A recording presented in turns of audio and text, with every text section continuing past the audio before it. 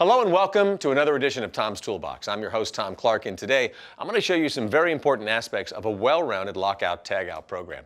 Now, lockout-tagout procedures are put into place at a facility to keep energy sources from activating while maintenance is being performed. These procedures prevent worker injury or death, and it is of the utmost importance to follow them. Otherwise, you wouldn't see things like do not operate, do not operate, do not operate, locked out, do not remove. It's kind of right there in front of you, kids.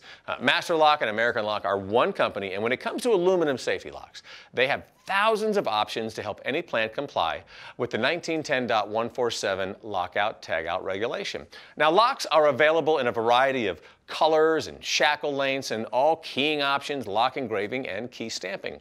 These locks help workers recognize that a piece of machinery is being worked on and alerts them not to turn on the power source. For example, this one right here. This is like, do not operate, that's just a key, but you know, there's a box right there. Danger. Do not operate. Having color-coded safety locks is a very popular option in the workplace.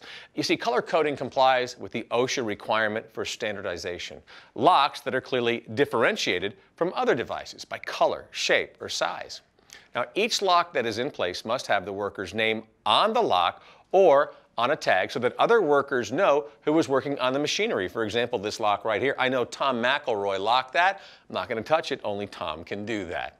Now, identification indicates the authorized employee that applied the device. In this case, Tom McElroy. The lock may only be removed by that specific worker.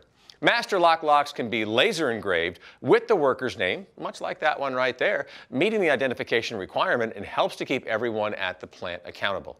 Master lock will also chart the keys for any locks made for any plant. They keep a running electronic chart of what locks were produced for a specific plant and what the locks were keyed to.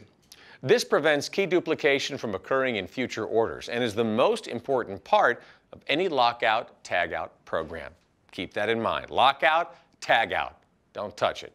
That about does it for this edition of Tom's Toolbox. Now, as you notice, I didn't have any PPE on today, but I did have it right here just in case, as we were just talking about the lockout, tag out procedures.